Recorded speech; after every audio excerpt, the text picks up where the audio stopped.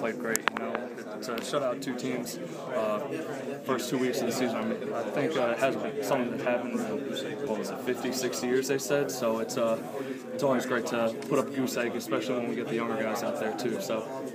Yeah, you weren't born when it happened. No, I think my dad was like, what, maybe 6 when it happened. So yeah. Your coach wasn't born. Look at that. I mean, it's crazy just to think to put 2 shutouts. I mean, it's something hard to do, but for our defense, you know, it's something that we expect and we strive for every week.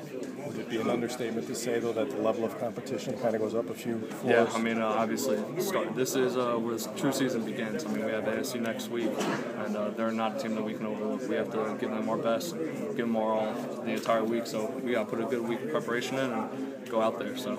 Was it your perception that Tech was going to give you more challenges as a defense did than perhaps you had in the first game? Well, I mean, one of the things that Tech possesses, they ran a lot of fast-paced offense in the past years, and for us to be able to kind of control that, I think it was helpful.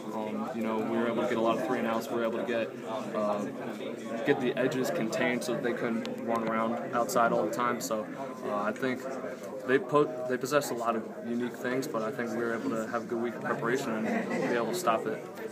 Are you comfortable as you stand here now thinking you took advantage of your opportunity today with Landis out? Yeah, I mean, getting my first start, you know, it means a lot to me to be able to run out there with the first unit and get my first start. So I told myself I wasn't going to live with any regrets after the first game, and I feel like I did that, and I took advantage of it.